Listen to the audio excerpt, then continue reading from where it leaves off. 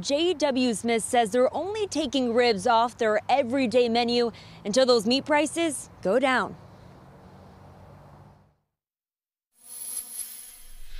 With prices of meat getting where they're at, we've got to be very selective on what we offer to make sure that it's, one, affordable for our customer, and two, that's not putting us out of a new business. J.W. Smith opened Smith and Betts Barbecue back in January. It's the American dream, right?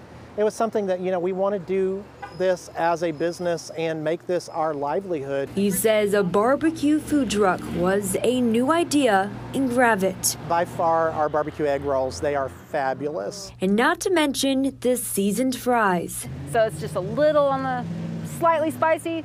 Oh, but they're so good.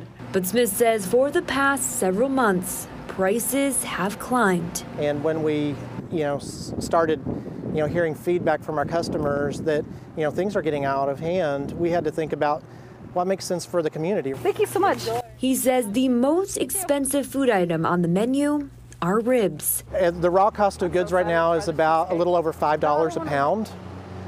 When we started this business, they were hovering in the $2.80, $3 range. But he says only for now will ribs be off the menu. But this comes as other key items are difficult to come by. Styrofoam has been very difficult to get right now, and there are several key ingredients that we use that we have to go out and literally search for a day or two to find. It's been very difficult.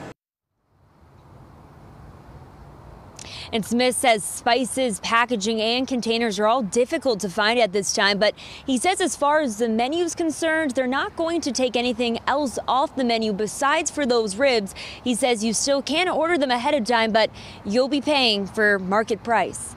Reporting live, I'm Kendall Ashman, 4029 News.